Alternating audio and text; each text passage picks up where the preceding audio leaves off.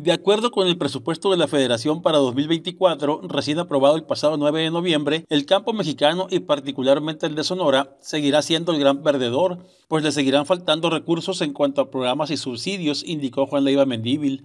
En conferencia de prensa, el presidente de la Unión de Crédito Agrícola, Pecuario y de Servicios del Noroeste y líder moral de la Alianza Campesina del Noroeste, Alcano, hizo saber que, dado el comportamiento de los presupuestos durante el actual sexenio, esta vez no fue sorpresa conocer los números para 2024, pero dijo esa falta de apoyos se verá reflejada en la falta de circulante en la localidad. A raíz de esto se prevé que los agricultores del Valle del Yaqui renten a productores foráneos sus parcelas en vez de sembrarlas, sin saber a qué otras actividades puedan dedicarse aquellos, además de que esa derrama económica resultante no se quedaría en la localidad, sino que se iría a otras partes del país. El secretario general de organización del Cano, Omar Guillén Partida, reveló que el primer año del actual gobierno se aprobó un presupuesto para el sector agropecuario de 72,000 millones de pesos y los demás años fue a la baja. Para el próximo año se aprobaron 74,000 millones, que si bien representa un incremento de 4% en el sexenio, realmente es un decrecimiento del 5% si se toma en cuenta el aumento inflacionario durante el mismo lapso. Por su parte, en representación de los empresarios de la localidad, la vocera de Cajeme Unido, Elisa Morales Rodríguez,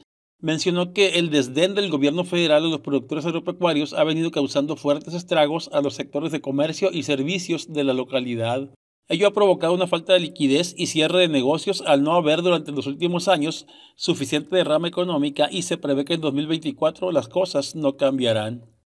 Francisco Angulo, Sonora, a diario.